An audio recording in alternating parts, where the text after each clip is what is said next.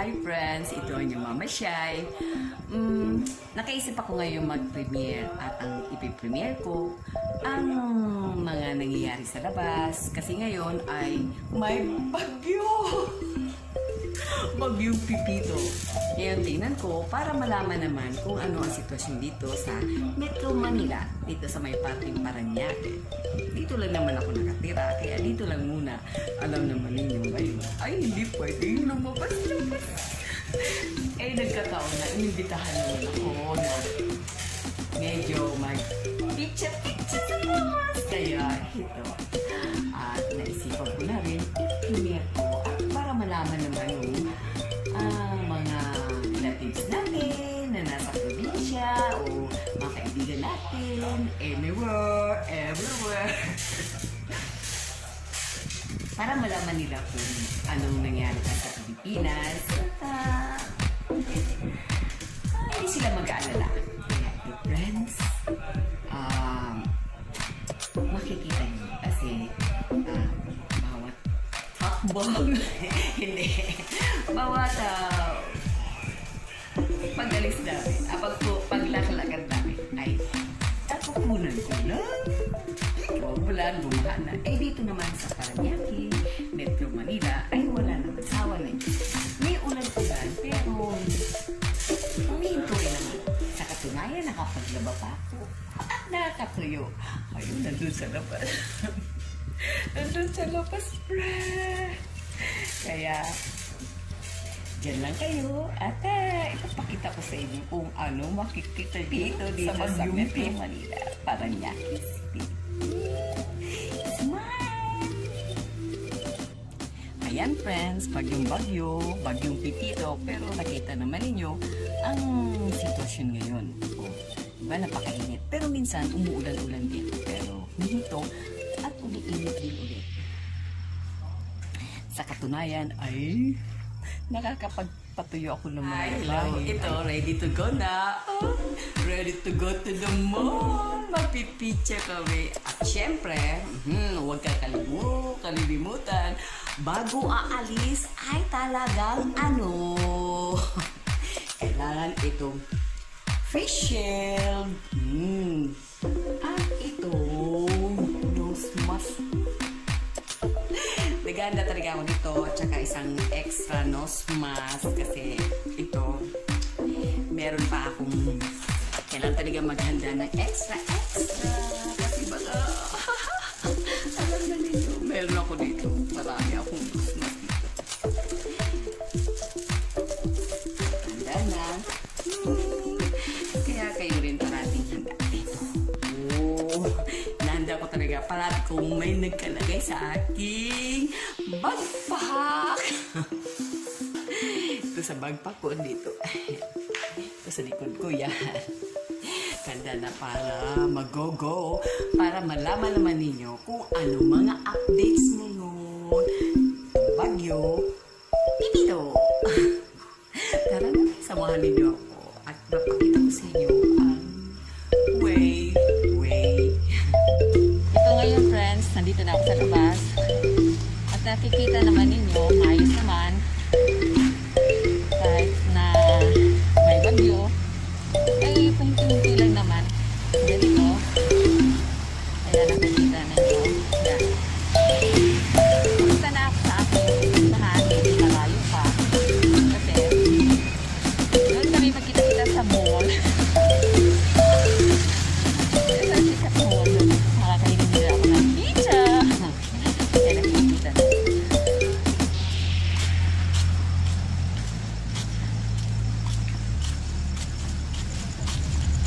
Bagyo ngayon, pero maganda naman ang sitwasyon dito sa Metro Manila. Sa ibang area ay medyo merong kung saan medyo landing ng bagyo ay doon talaga. Pero sa awa naman ng Diyos, dito sa Metro Manila ay maganda ang sitwasyon. Ay nakikita naman ninyo kung naglalakad ako dito.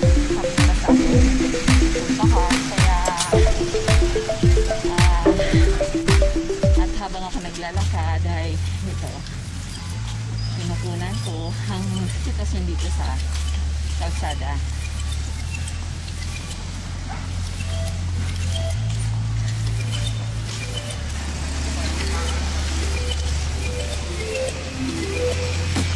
At mamaya naman, sasakay ako na taxi.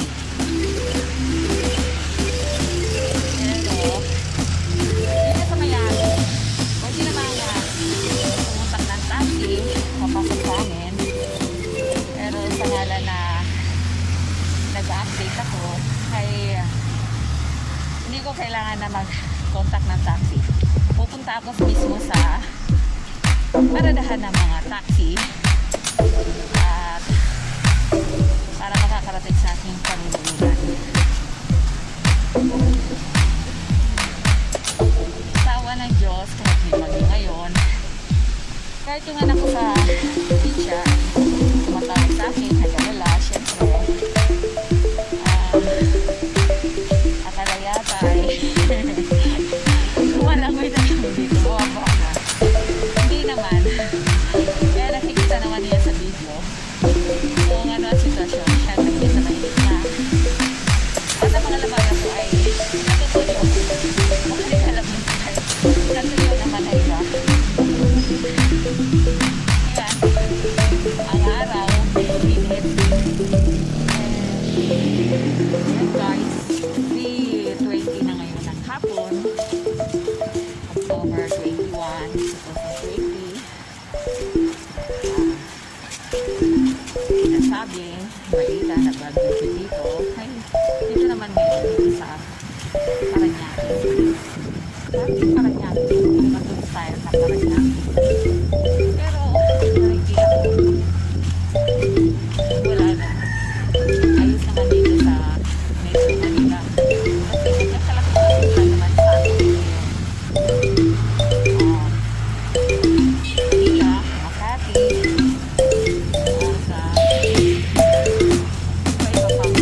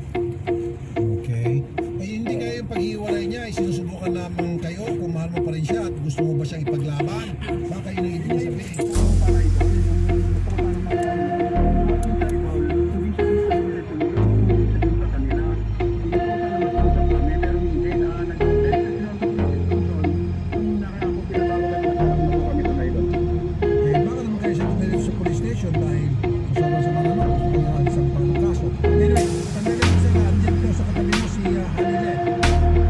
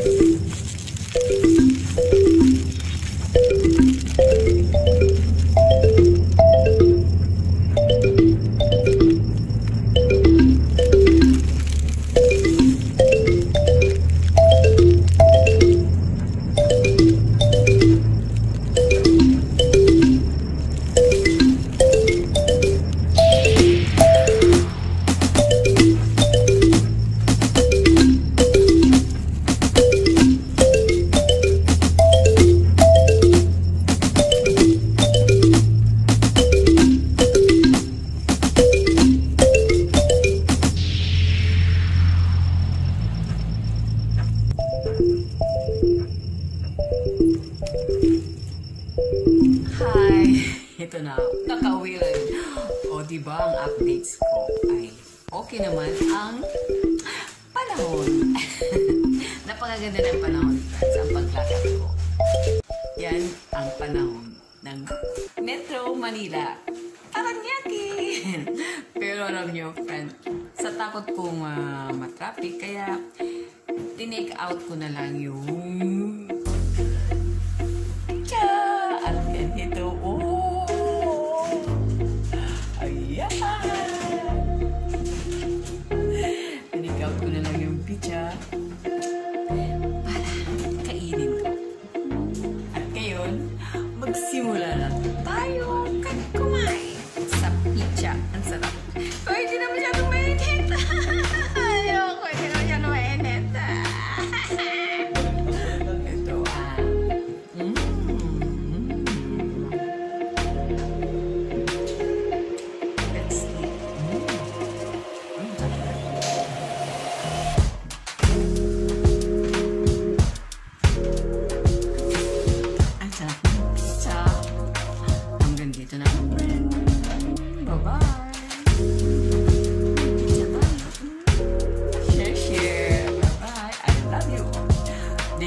mamasyal.